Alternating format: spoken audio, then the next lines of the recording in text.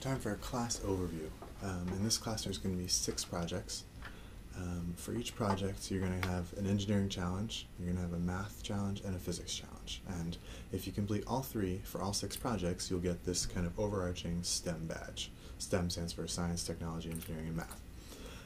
If you just do the engineering assignment for each one, you'll still get the engineering badge, and that would be great because you'll still learn how to think, and it'll be really good for your brain.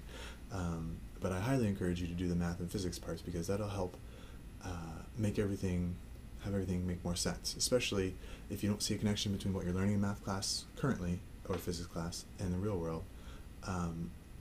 Doing these extra assignments in addition to the engineering one will help you see those connections, and hopefully it'll help you make more sense out of it. So the 6 projects, you're going to have 2 weeks for each project, but they're going to be assigned once a week. So in other words, you're going to kind of have 2 weeks to finish it, but after that first week, you're going to get another assignment.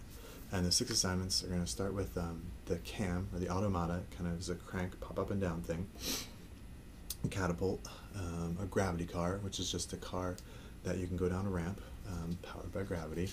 The third one, you're going to make some art, some sort of kinetic art, something that moves, but also something that's pretty, or that represents you.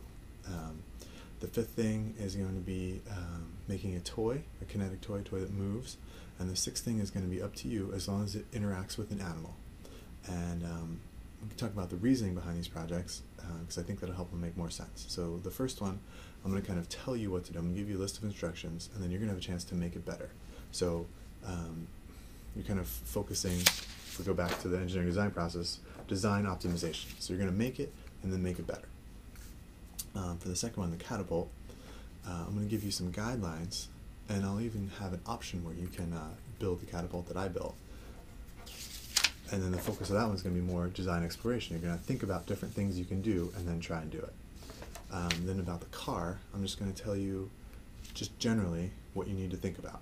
And again, it's getting more into design exploration. So the first 3 projects are all focused on these 2 middle areas, which are the most fun, but also kind of the most important, kind of figuring out what's good, what can be better, what's good, what can be better. Then the next 3 projects are going to focus on the outside ones, the problem definition and communication. So for the art project, you kind of think the problem definition is going to be what we're focusing on, because you're thinking about what means something to me. You're kind of creating your own parameters for the problem. And so you're defining what the problem is, and then you're going to solve it. So your problem is just make something that moves that's art, and so it has to represent you in some way.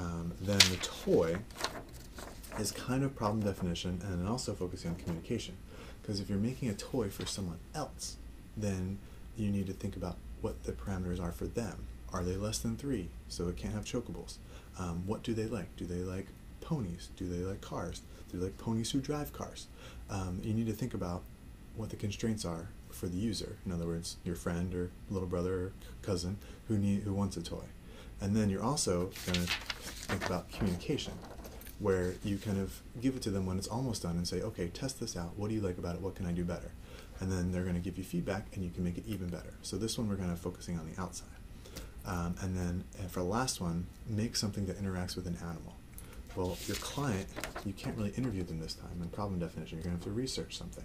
You have to figure out, what do birds like? What do cats need? What do dogs do? And so that's going to be a little bit even more challenging.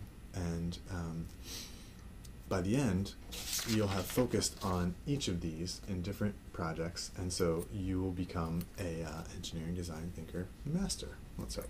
And so that's the plan. So this class should take about 8 weeks total. Like I said, there's 6 projects, 2 weeks per project, and it's going to be up to you to get everything done and to make sure you learn something from this. Thank you.